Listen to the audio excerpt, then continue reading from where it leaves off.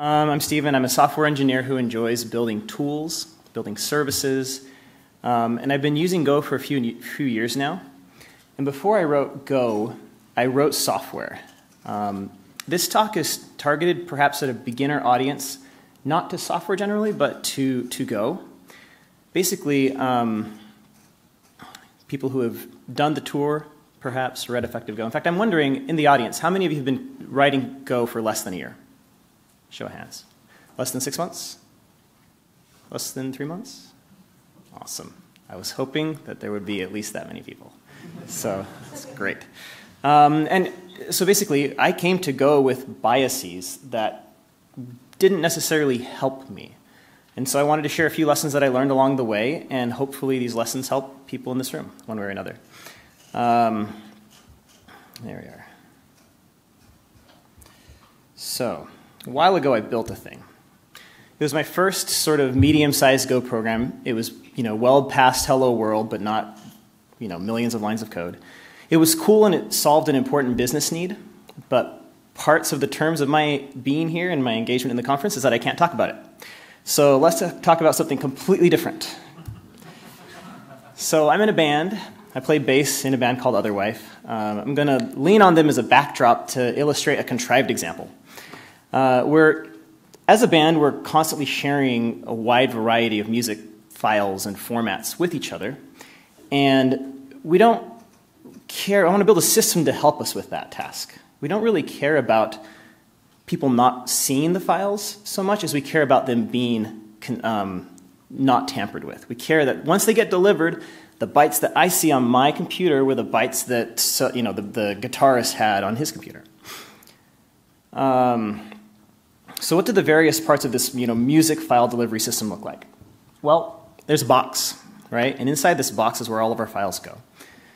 I just ended up using a tar file for this box.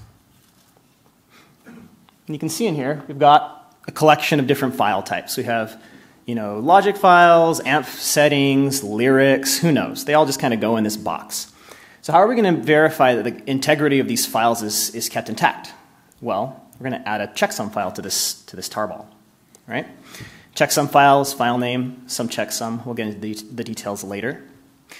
And then we want to add a detached signature. We want to basically, in order to make sure that the checksum file is correct, we're going to sign it with some sort of a signing mechanism. And we're all such great musicians, we thought, let's just use PGP, right? So I prototyped this thing just using normal Unix commands. I had tar, I had a checksum thing, I PGP or GPG, I guess. And the first lesson I learned came from, okay, now I'm going to write some Go code to extract this thing. How do I get it from the music box onto the file system? So I did what any budding gopher would do, right? I went and I did internet search, how to write file to file system. And my failed intuition was that I just kind of didn't do a very, very deep search. I just happened upon the OS package in the standard library. And I found a couple of functions that I thought would prove useful, right? There's open, there's create. I read the documentation, open, yeah, I'll open something that exists. I'll create a file that doesn't yet exist. And then I noticed that it returns this file handle pointer thing. And I thought, I wonder what that's got on it. So I clicked on the documentation and went down to the methods that it had on it, and I saw, ooh, it's got a read and it's got a write. I think I can solve my problem with these functions. Great, so I set out and started writing code and wrote more code and more code. And the content here is not, I'm not even going to argue it's correct, there's probably bugs in here, but I would not do it this way. But this is what my intuition led me to do. It's like, well, I've got this read function at my, in my hand, I've got this write function, so I've got that on read on 20, write on 23 and 30, so create the in file, the out file, and then iterate over them, check for errors, do some flushing, all this stuff. So I understood that Go was going to be more verbose than what I was used to, but this felt comical to me. It's like, this is a lot of code for just like reading and writing a file. It'd be like a one-liner if I wanted to really strain myself in other languages I'm used to. Fortunately, there is a better way.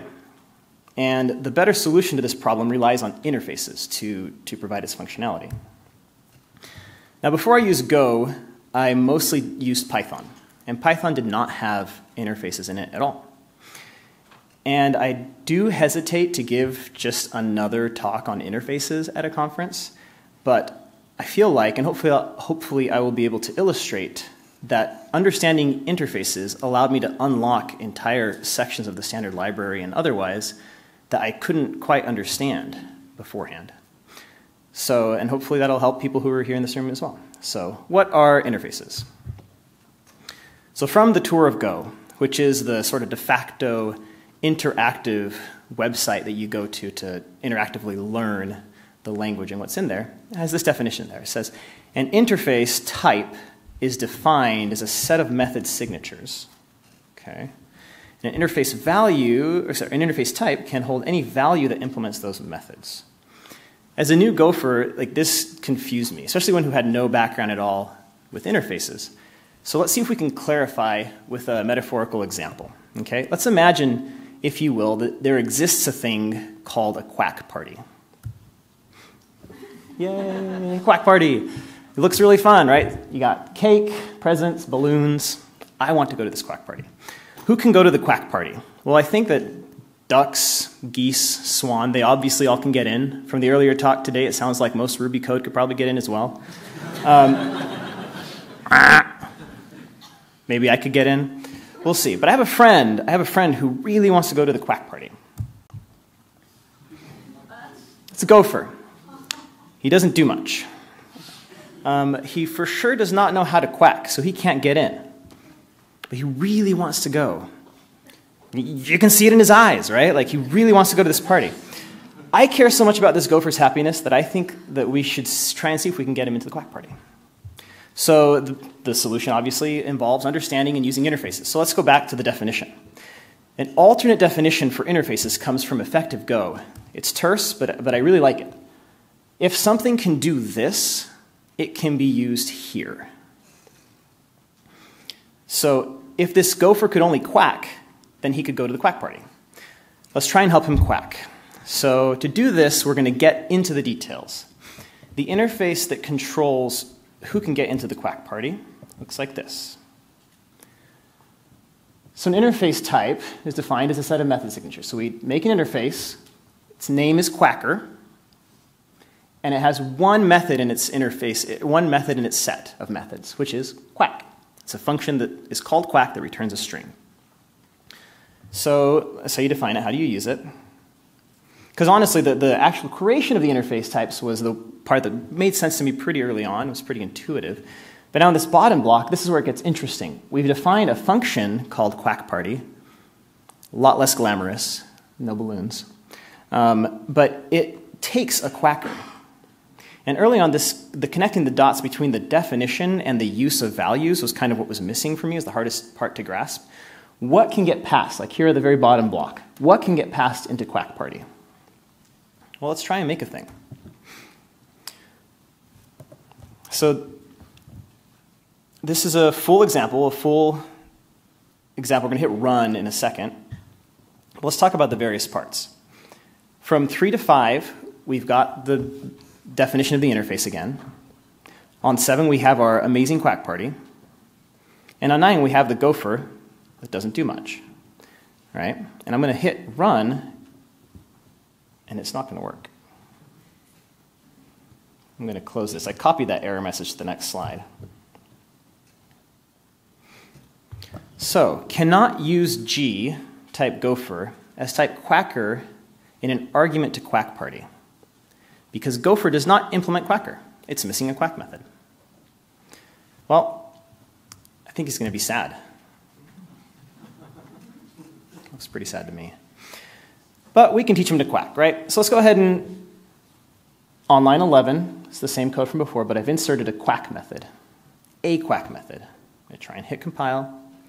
And it's going to tell me you have provided something that doesn't quite work. What's wrong here? Well, it has quack, doesn't return anything, and it wants quack with a string. Easy enough fix. So I've made a quack function. And I'm going to hit run. It's going to print that line just to demonstrate that it actually compiles and runs, right? And now we have Happy Gopher. So how does this help us with the Music Box project, right? So going back to copying files to the file system, I knew there had to be a better way, and I asked around in the community, and then helpful gophers pointed me at, oh, you should probably do this thing over here, and it's the copy function from the IO package, right, in the standard library. And this is what confused me up front, is that it has two arguments. It had a writer destination and a reader source. It's the top block there again in actual Go code. And what it basically do is it takes anything that's a reader and copies the bytes from the reader down into the source. And here, the writer and reader types are these two interfaces. It has a write method, has a read method. Anything that has a write method can be passed in as the destination. And anything that has a reader method can be passed in as a source. So can you think of anything that we've seen so far that we would like to pass in to this function? And those file handles definitely had those two methods. And so all that verbosity became this. So it's more terse, and more importantly, it's more flexible. And we'll get into why that's important in a bit. Anyway, hopefully somebody's learned something. Yes? All right, so move on to the next part. You'll recall that the general format of the music box file is this. Let's talk about the checksum file. It's a boring old checksum file. It's got file names, and it's got the hex representation of the checksum of the contents. And it stores, this is an MD5. So I did a search for MD5. Like, how can I, in Go, calculate the MD5 checksum of a file? This is a slightly modified example from the official documentation. And you'll see that on line 9, I say md5.new. It gives me a thing that has a write function on it. And then this syntax here is basically give me the bytes, right? So that is the checksum of hello world new line. So I think one thing that's interesting to point out is, like, it's got on line 12 this write method. Well, I'm not going to make the same mistake as before, so obviously I'm going to use copy here. And boom. So all I had to do was open the file that's on the file system, copy it into the MD5 checksummer, and then compare those bytes against the known good byte values. But there was still a problem with this approach as I implemented it. Too many passes. Basically, I wrote the file to disk, and then I went to the beginning and read it a second time. It's not the worst sin to commit, but it was not very efficient. When I came to Go, I had a background in Unix tooling and philosophy and approaches. And you know what they say about Unix? If you can browse a 3D file browser, you can reason in pipes, right? So before I found the solution, I knew kind of what I wanted. I'd used T before, and I was like, well, I want to give a thing bytes, and it's going to write it to multiple destinations. So the IO package from the standard library is chock full of these useful functions that lean on readers and writers to do really cool things. So with my Unix background, as I read the contents of the IO module, I started to see very familiar patterns emerge. And while this talk is not about concurrency, I had a very similar revelation as I did when people explained Go routines to me. They said, oh, the Go routine, Go and then function, is very similar to when you're in shell and you say command with an ampersand.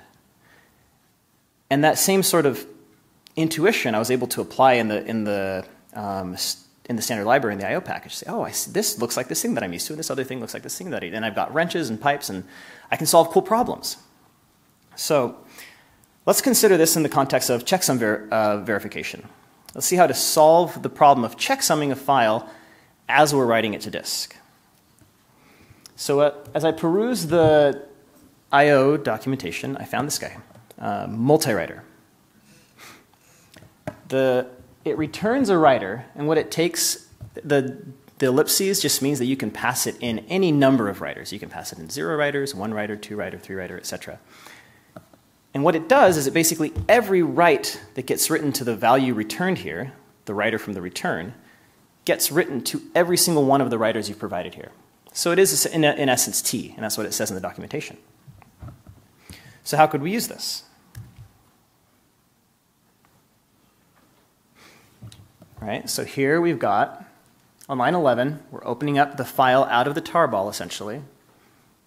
And we have two things, 13 and 14. One is the file that's going to go to disk, and one is the checksummer.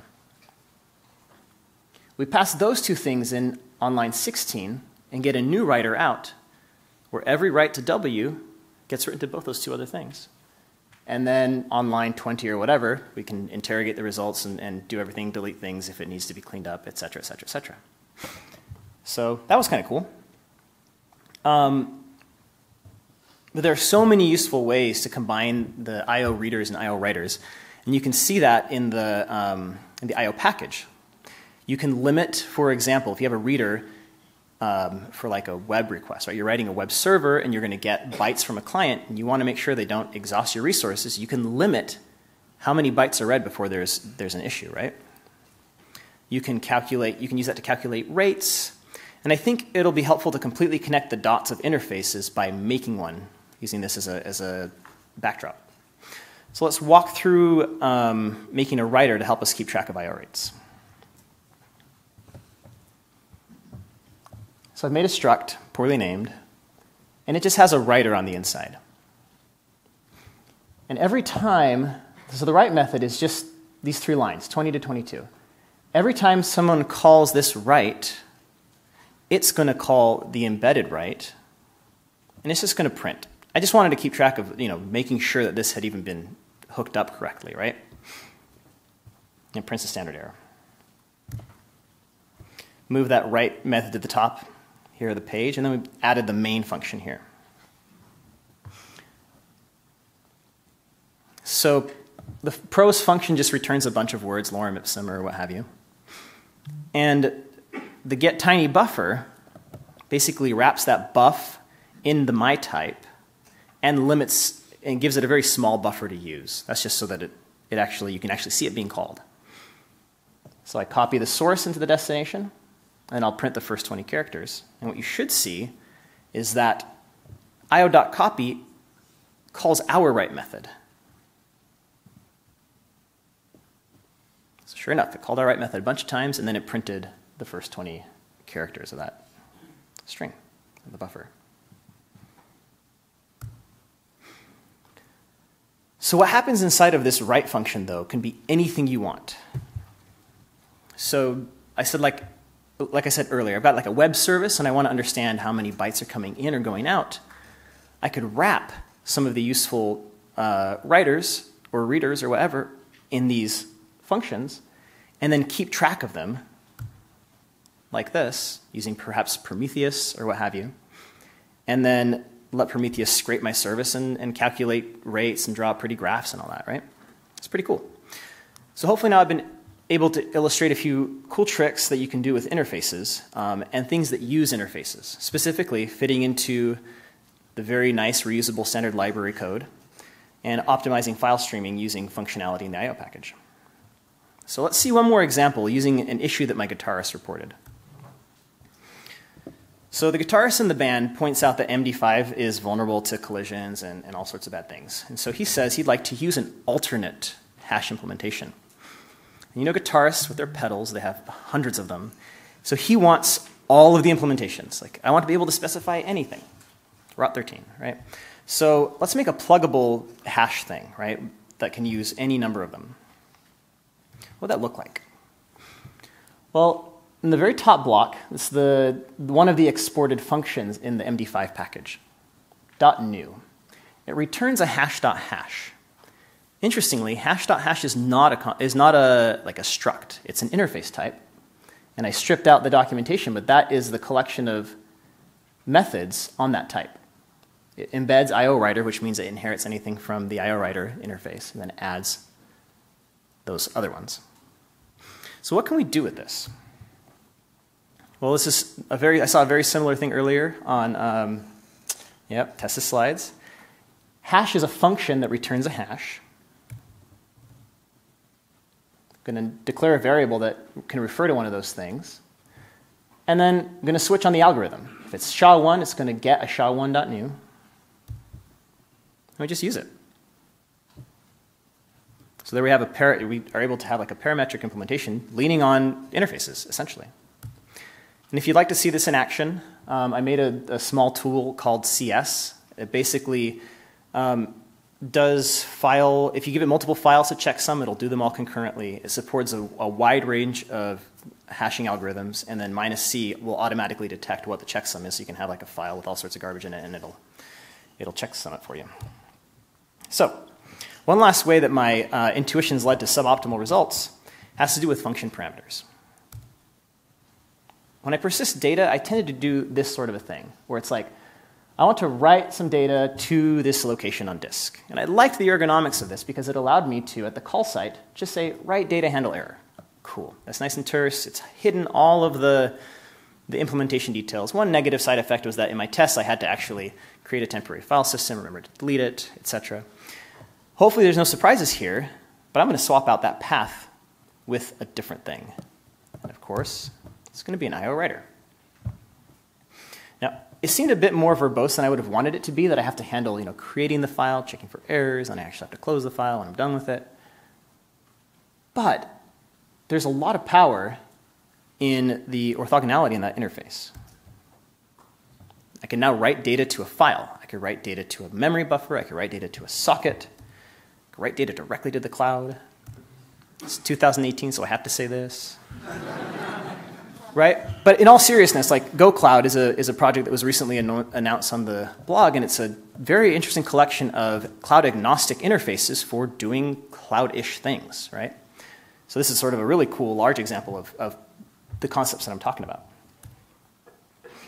So my test code now looked like this. I can just give a buffer to the right data, interrogate it however I want, no cleanup, no collisions on disk to worry about.